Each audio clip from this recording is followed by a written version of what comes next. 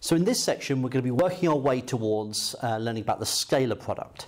But to start off introducing this, let's look at a specific problem of finding the angle between these two vectors, OA and OB. Okay? Now, one way of doing this would be just to find the angle using that right angle triangle and take away the angle using that right angle triangle, which is fair enough, okay? I want to be thinking about this more in general, so we want to be able to extend this up to 3 dimensions. So really what we want to think about is using the cosine rule. But I want to kind of like keep things in vector notation, okay? So the cosine rule would say that the length of this side squared, so the vector AB, the length of that side squared, okay, would be equal to the length of this side squared, so OA squared, plus the length of this side squared, so OB, so the length of that squared, take away 2 times that length times that length, so OA times OB,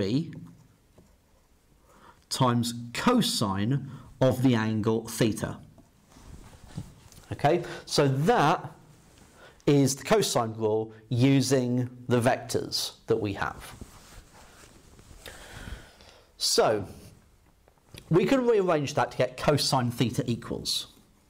So cosine theta is equal to, and we would have OA squared plus OB squared, take away AB squared over 2 OA OB. Okay? So in our case, what we've got is that OA would be equal to, and I'll write it in component form, 3i plus 5j, and OB is 7i plus j. Okay? So we would have OA, the length of that, squared. So that would be 3 squared plus 5 squared, square rooted. So that's OA with the modular signs, but we're squaring that.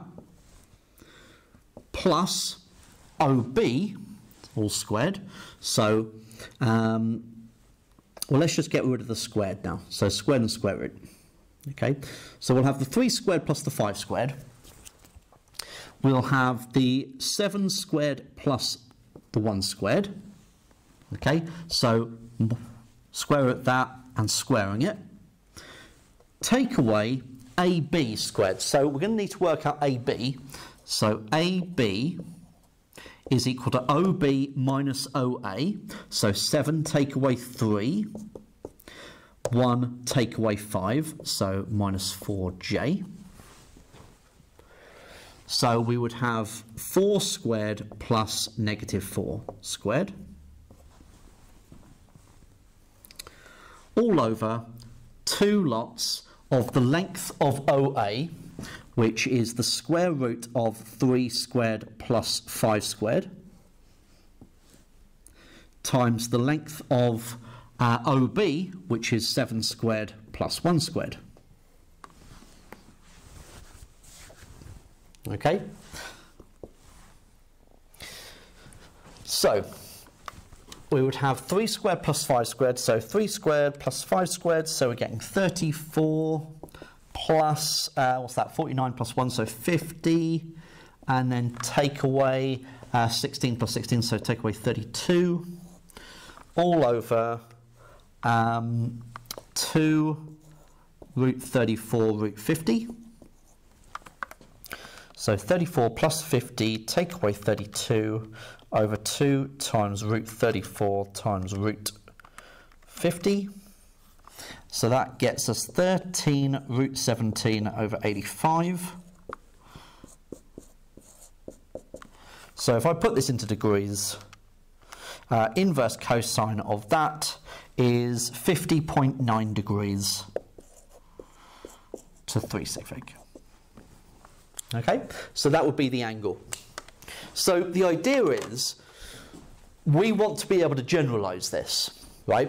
So we want to be able to write this in a more general form, this process, so that the vectors here, not only do I need to write them as, say, a1i plus a2j, okay, and b1i plus b2j, but I also want to be able to trade that up to 3D as well.